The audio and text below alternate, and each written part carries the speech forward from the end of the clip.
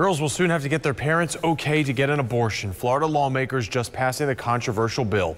ABC Action News reporter Forrest Saunders in Tallahassee tonight as the governor prepares to sign it into law. What's the vote?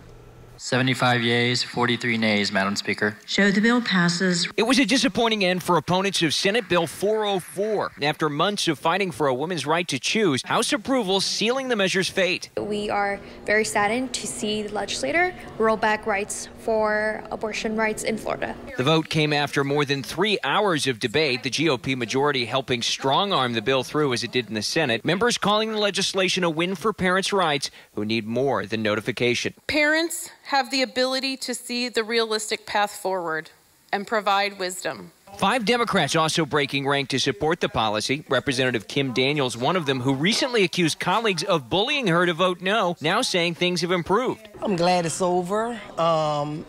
Sometimes even when you feel like you're doing something right, it's still not easy. The bill next heads to the governor, who's expected to sign, making the policy official. The new rules will start July of this year. Parents look at it, regardless of their opinions on the underlying issue. I think they want to be involved with what's going on with their kids. Once law, opponents are already planning a legal challenge, saying Florida's Supreme Court rejected a previous parental consent policy for violating privacy rules. But if the measure gets to the justices, it will face a more conservative court than years past.